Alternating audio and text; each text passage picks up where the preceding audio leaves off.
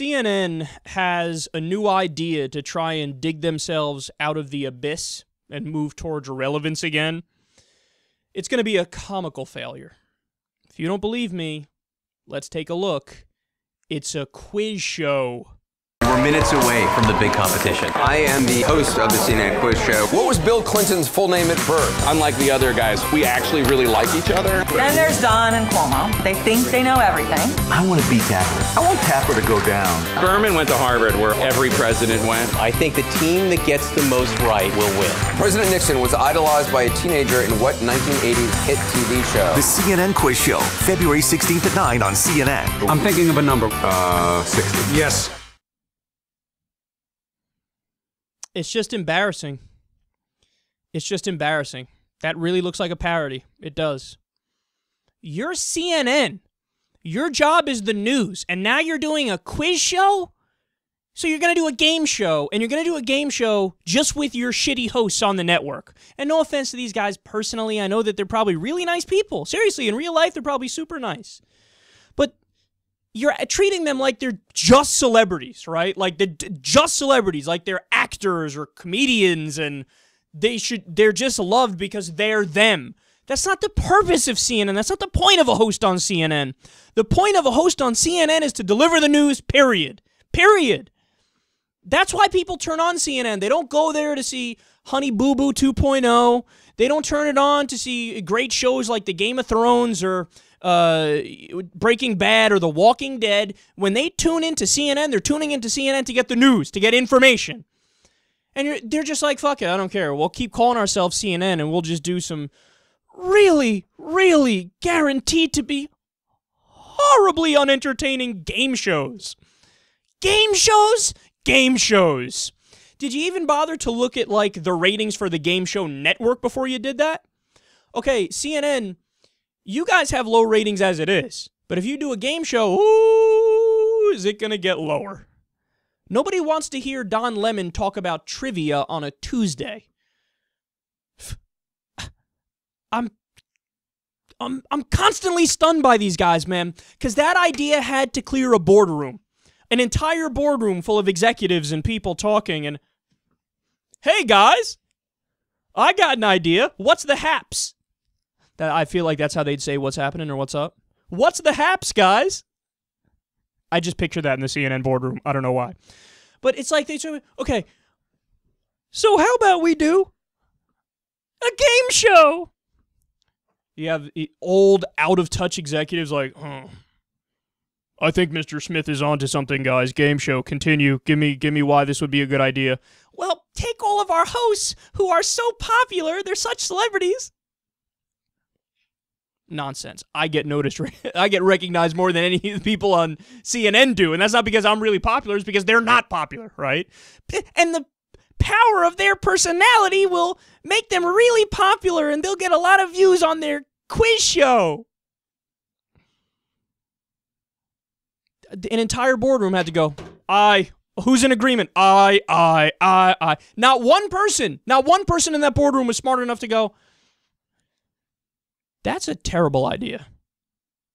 That may legitimately be the worst idea I've ever heard. Not one person kept it real in the entire boardroom. Not one person. You're a sinking ship, CNN.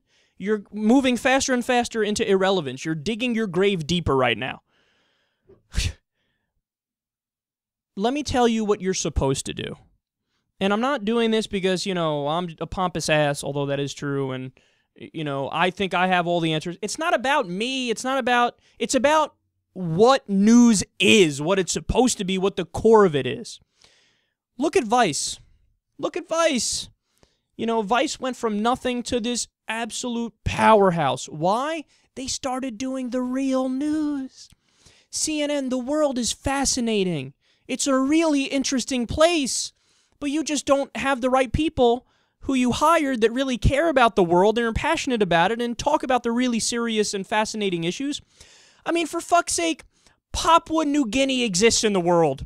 tribal cultures, thousands of languages on this one place, in this one place, Papua New Guinea, right? People walking barefoot through the jungle, because that's just the culture they've been raised in, and they don't get any foot problems or illnesses because that's just what they're used to. Why are you not doing a story on them, a documentary on them? Why are you not doing in-depth reporting on Syria? It's a fascinating issue. The Civil War is amazing, and it's a tale of, you know, willpower and murder and warring factions and Shiite versus Sunni and freedom and Assad and all these different things go into it. You're not talking about that. You'd rather do a quiz show. What about the Congo? There's a genocide going on in the Congo. They got nothing on that. I've never seen anything on CNN about that yet. What about what's happening in Myanmar, the Buddhist violence in Myanmar? That's fucking fascinating.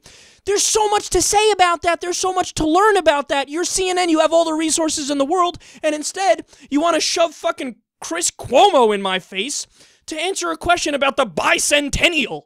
I don't give a fuck about Chris Cuomo or the bicentennial. I care about what's happening in the world right now. There's a lot of interesting stuff happening in the world right now. I mean, go on the ground, get shots of ISIS, do a documentary on ISIS, do a documentary on American imperialism, do a documentary on... There's so many things. I mean, there's a cult of a guy who thinks he's the next coming of Christ. You haven't done that. That's news. So many things in the world that are so interesting, and you're doing a fucking quiz show. But I shouldn't even be angry, because the reality is, because of CNN and because of outlets like CNN, we're gonna win. New media's gonna win all day long, man. Jenk says it best. He says, CNN just handed us like 80% of the audience. They just handed it to us. You know where old media struggles most? What's called the key demographic. Age, I think, is 25 to 54. Because that's the demographic that buys the most stuff. They're most active economically, so the advertisers want to target them. And CNN struggles with it. Their audience is old, over 60. Fox's average age is like 70. MSNBC is a little bit younger, but they still struggle a little bit. In the key demographic, they're still lower, actually, than Fox and CNN because their audience overall isn't as big. But you want to look at the demographics, and you want to look at the breakdown of my viewership and TYT's viewership. It's virtually all in the key demo. I mean, if anything, there are some people who are younger, like basically like 16 all the way up through like 54 is the people who listen to my show, TYT. We kill overwhelming majority of our viewers are in the key demographic. And CNN has been trying to figure out for the longest time, how do we get those guys to watch us? And their fucking answer was, do a quiz show with Don Lemon.